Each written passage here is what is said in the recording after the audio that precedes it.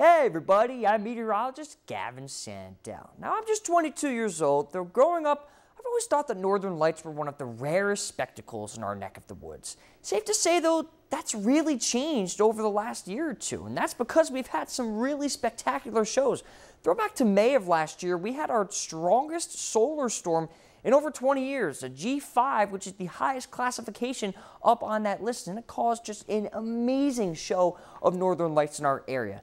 Just a few months later, too, in October, we had a show not as great, but still a spectacular show of lights. And just these two events in less than a year's time shows that this is a big change from what has happened in the years past, because we haven't really had a lot of activity since the early 2000s. So to figure out why that is, let's go into the origin of this and talk about the sun. And you could see when you're looking at the sun with sunglasses, or maybe with the naked eye, which you really shouldn't do, there's a lot of glare, but take that glare away and you could see there's a little bit of discolorations or some spots in the sun.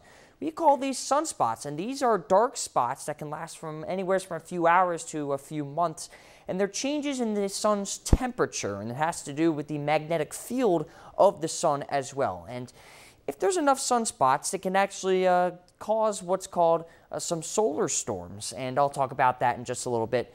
Also note that these are part of what's called a solar cycle, which we'll mention in just a little bit as well. But first, I want to mention how auroras form in the first place. We have what's called coronal mass ejections from the sun, and that's when sunspots end up messing up the magnetic field of the sun to a point where you actually have like a plasma-like mass ejecting from the sun, going from one outer atmosphere to another. And if it actually ends up going into space, it could interact with Earth's magnetic field. And you see how this area towards the poles, there's a little bit of weakness. When you have these coronal mass ejections, these particles can enter the Earth's atmosphere where they're at this weakest towards the poles. So that's how we get our auroras in our area.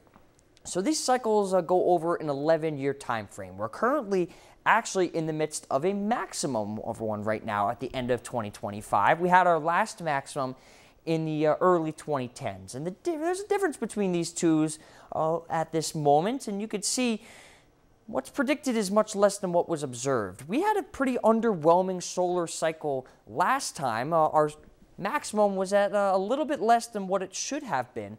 But compared to this one, the predicted one is a little bit less than what we've actually seen. There's been much more activity. And these two most recent spectacles that I was talking about in May and October, those actually outperformed anything that we saw in solar cycle 24. So it's a combination of just the sheer amazingness of overperforming in this one compared to what we've seen in the last one as well. For Weather 101, I'm Gavin Sandell.